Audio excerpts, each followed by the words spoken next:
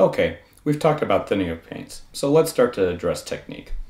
But before we actually start to work on a model, let's talk about a couple of things. First of all, I'd like to show a pre-shade technique, which helps to create more character in your finished product. This technique can be done with just about any double action airbrush on the market. So the important thing to ask yourself is configuring the airbrush itself.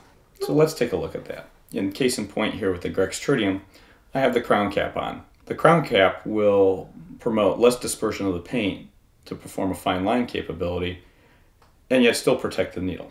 Now with some airbrushes, they may not have a crown. You can simply leave the nozzle off of the airbrush, but just be aware that the needle is exposed. Secondly, ask yourself a question about physiology. And what I mean by that is play to your strengths. How do things work best for you in terms of movement of the airbrush on the vertical plane or on the horizontal plane? And there's a very simple test to determine what might be your strengths. And that's by simply taking a 3x5 card, ruled, and simply painting over the lines. By doing this, you will find either on the vertical plane or on the horizontal plane which you're more comfortable with. For me, I find I tend to be a little bit more wiggly on the horizontal plane, so I prefer to work on the vertical.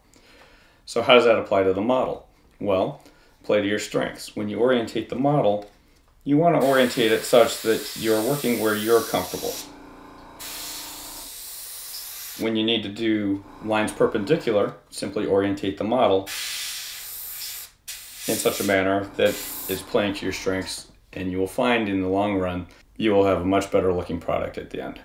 So let's go ahead and continue to panel line our model. The lines do not have to be perfect. They can have a little wiggle.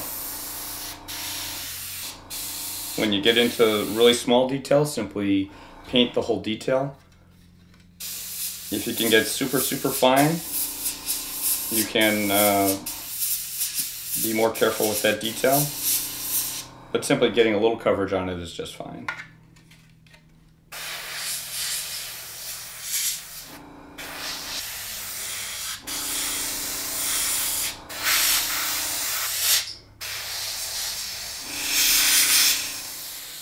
Notice that when I approach the model, I am at a very high angle. In fact, I'm almost at 90 degrees to the surface of the aircraft itself, and I'm very close to the surface in order to promote the fine line capability.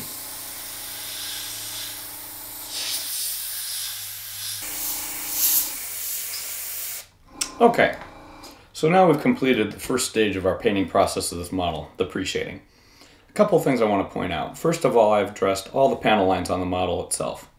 Secondly, with some of the smaller details, I've gone ahead and just simply shot the entire detail.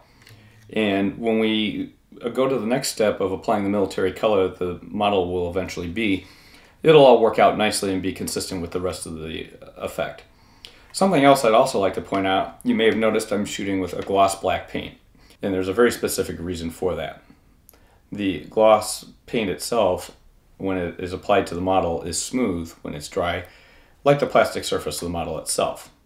If we refer to this diagram, you'll notice that we are looking at two cutaways of the surface of the model, incorporating a panel line. On the upper diagram, we've used gloss black paint, which will lay smooth.